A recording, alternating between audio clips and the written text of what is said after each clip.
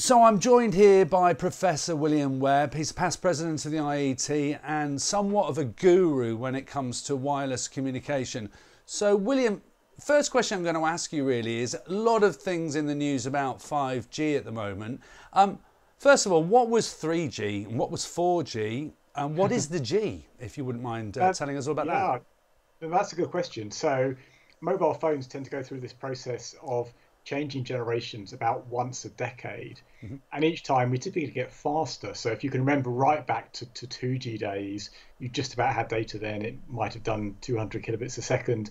3G came along. The aim of 3G was to give you really good data.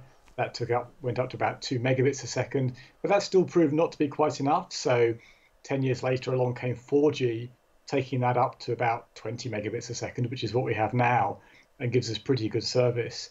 And 5G is essentially another step in that process. It takes us up about another tenfold into the hundreds of megabits a second. Not that we need that right now, but there are some out there saying that we will need that in the future. And so we're preparing the ground for doing that. And what's the difference between sort of old school radio that we used to listen to and how that was broadcast and this kind of G network that has been set up for mobile phones? So not a lot at first glance. They all use masts with antennas that send out radio signals that we receive with a receiver, a radio receiver, or a cellular handset. Probably the key difference is just in the scale of the number of masts. So for radio transmissions, the whole of the UK might be covered with about 1,000 masts. But when we look at cellular systems at the moment, each mobile operator has got about 20,000 masts, so about 20 times more. What that means is that the areas they broadcast over, what we call the cells, are much smaller. And we need to do that with mobile phones because actually the only way to get enough capacity to handle all of our data requirements, all of the videos we want to download and the Facebook pages we want to look at, is to have lots and lots of these cells because each cell has a certain amount of capacity. So the more of those we can add into the network, the more overall capacity we've got. So really that's the only real difference, the fact that there's a lot more cells in a cellular system than there is in a radio or a TV broadcast kind of approach. And we're all very used to 4G now. Generally, everybody with a smartphone would probably be on a 4G network. What's the real technical difference between that and 5G? And obviously with relevance to all of the things we're hearing in the news about, you know, people's opinion on 5G. Sure. So actually, interestingly, 5G is being marketed to us as a really dramatic change, something that is going to really transform the way we live and work. But actually, the change in the radio system is probably the smallest change we've seen yet. So in the past, each different G tended to use a different technical approach to the way that the data was mapped onto the radio signal. It's called the modulation process. 5G actually uses almost exactly the same process as 4G, so hardly any change there. The big difference with 5G is it's intending to use much cleverer antennas. So these are the big white blocks that you typically see on top of the cellular towers on the masts and so on. And in 4G, they just transmit their signal over quite a wide area. And if you happen to be in that area, you can pick it up. With 5G, the aim is to focus the signal like a beam of a searchlight onto the person or the phone that actually needs that particular data at that moment in time. And that focusing of the signal brings about a number of benefits. It allows it to go further, but also it brings a lot more capacity into the system. So that's really the biggest change in 5G, the idea that we're using much smarter antennas to try and focus the energy rather than just spread it out in a very general fashion. And is the actual radio waves and the sort of the frequency that 5G uses very different to 4G, or is it pretty much on the same network? So at the moment it's pretty similar, and I said at the moment because actually there's two different frequency bands that have been proposed for 5G. One is quite close to 4G, and that's the one that's currently being used when you hear people like Vodafone and EE and others say they've got 5G. That's what they're using at the moment.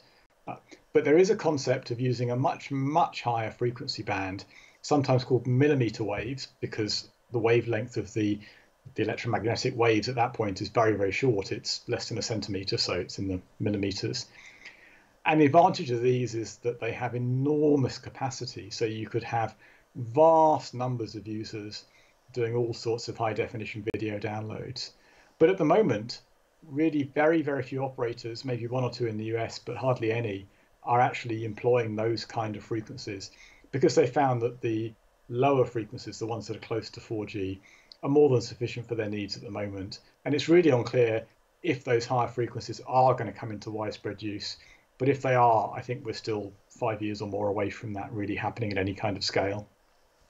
And there's been some talk in the press of a thing called a MIMO, or a massive MIMO, MIMO. What on earth is that? So that's actually the antenna that I was talking about earlier. It's a terrible acronym and it's very, very confusing. MIMO, M-I-M-O, actually stands for multiple input, multiple output. And it just really means that instead of having one antenna inside that white block, you've actually got tens, or in some cases even hundreds of antennas, little ones, and then you use them in combination to create these beams. And at the user's end in your handset, also you might have 2 or 4 antennas, and again you use them in combination to create these beams. So it's the terminology that's given to antennas. I prefer to just call them beamforming antennas because that's a better description of what they do. I know, a massive MIMO in itself, it kind of gives that feeling of some sort of, huge gargantuan thing, a massive MIMO, but actually it's just an acronym, as it were, an acronym. It is, although these antennas are bigger physically than other antennas because they've got to cram in lots of small antennas essentially into one big panel. So if you saw one at a cell site, it would look about 2 to 3 times larger than the existing antennas. So it's bigger. It's not so big that it's kind of billboard size or anything like that. But it does create some issues at some cell sites, just in terms of the practicality of finding space for these kind of things. The other thing as well is that people talk about it being on a 3.6 gigahertz band, which sits somewhere between Wi-Fi at 2.5, 5. What are all the bands? What does that actually mean to someone like me? Yeah, so if you think about light, and light is always a good thing to think about because actually light is also part of the electromagnetic spectrum, as are radio waves. So radio waves are essentially just a form of light at a lower frequency. We're kind of used to different colors of light. We kind of understand that actually we've got ultraviolet, we've got infrared, we've got visible light, and that splits down into yellow and green and blue. And some of us know that that's actually to do with the particular frequency of the radio waves or the electromagnetic waves in those bands. And when we're talking about cellular systems, it's just the same, really. We're just taking different parts of the radio band and using them in the same manner. And the key difference really is with the radio bands, the lower you are in frequency, the further the radio waves will go, or the more easily they'll enter into homes and things like that. But the less amount of spectrum you've got at those frequencies, so the less capacity. So if you take very low frequencies, like the ones that are currently used for some of the 4G systems at, let's say, 800 megahertz, which is 0.8 of a gigahertz, that goes a long way, but there isn't much space there for lots of different video channels or whatever. As you move up in frequency to 1.8 gigahertz, where some of the other 4G stuff is, and then indeed, as you said, 2.5 gigahertz, where Wi-Fi is, and so on, the signals go less and less far, but you have more bandwidth to do stuff with them. And the 5G band is actually, as you rightly said, at 3.5 gigahertz. So it's higher still than 4G. So the signals don't go as far, but you've got even more bandwidth. But it's not so far away from the 4G that it's going to have completely different properties. It's kind of a continuum. It goes a little less far, has a little more bandwidth, but generally behaves in the same kind of manner as 4G. So as a child, I was brought up in the Middle East, and we used to listen to BBC World Service on long wave, really long frequencies, terrible reception, but we could listen to it from an antenna somewhere hundreds and thousands of miles away, type thing. Are we basically talking about the same thing there? Is that that was one big antenna pumping out very long frequency radio, and now this is much shorter, hence you need more towers? That's spot on. In fact, those kind of long wave transmissions are at an extreme, really. I mentioned, as you go to lower and lower frequencies, it goes further and further. Long wave is at a really low frequency, so it goes a very long way, in some cases thousands of kilometers. But the amount of bandwidth you've got there, the amount of room to put data onto it is tiny, tiny. So you have to send hardly any data for each radio channel. And that's a bit like having an MP3 file at a very, very low encoding rate. The quality is awful. Yeah, it allowed us to stay in touch what was happening in the UK, but music wasn't worth listening to. So, there's other bands being mentioned. There's 700 megahertz. We've heard 26 gigahertz. That all sounds a lot more than 3.5. Is that what people are worrying about? So, yeah, if we turn now to the worries, and the worries are health concerns, I think the first thing to make absolutely clear is there is absolutely no studies or no evidence of any health concerns whatsoever with any of this stuff, full stop. We've been using mobile phones for over 30 years now. Frankly, if there was going to be any health effects, we would have seen them by now. And 5G is not materially different from 4G or 3G, so it's not going to change that effect whatsoever. And there's been hundreds, literally, of scientific studies into this, none of which have shown any kind of real problem in real life, at least none of the ones that are reputable studies. So all these kind of concerns really are misplaced, and there is absolutely nothing behind them. Now, that doesn't stop people being concerned, of course, and often they will point to differences in 5G, and they will say, well, it's higher frequency or similar, and that might cause a difference. And the frequency does have a very minor effect on the radiation, but it's not really a hugely material one. So the fact we move around in frequencies doesn't really change anything very much. And indeed, if you're worried about high frequencies, well, light is very high frequency. Stay indoors. Yeah, I mean, going back into the day when mobiles first came out, and I was lucky to be around in that sort of day, there was a big thing about not wearing headphones because that could carry the radio frequencies through your brain. Don't hold your phone was another one to your ear because the aerial on the top, we used to have big aerials, would go into your brain. So then you were like, well, should I wear a headphones or should I hold it to my ear? And there was a whole bunch of stuff. And then when the next phase came out, there was other sort of scares and people trying to scaremonger. But like you say, nothing's come about. What drives those concerns? And is it just new? Is it just something that's new that can be blamed? Yeah, I find it hard to understand, actually. As an engineer and a scientist, I tend to look for evidence, and there just is no evidence. So I look at it and think, why do people have those concerns? And when you do talk to them, they're not really logical concerns, they're emotional concerns. And I'm not trying to downplay them because of that. Emotional concerns are powerful concerns. But I think they are just things that they're just people that are inherently worried by technology, by newness, by differences. And they see something different happening. They maybe see a tower, it looks to them ugly, perhaps threatening in some way, shape or form visually. And that triggers some kind of emotional response. That's all I can think of, really, because there's certainly nothing that you could say logically we should now be more concerned about this, or we should change our approach to this kind of thing.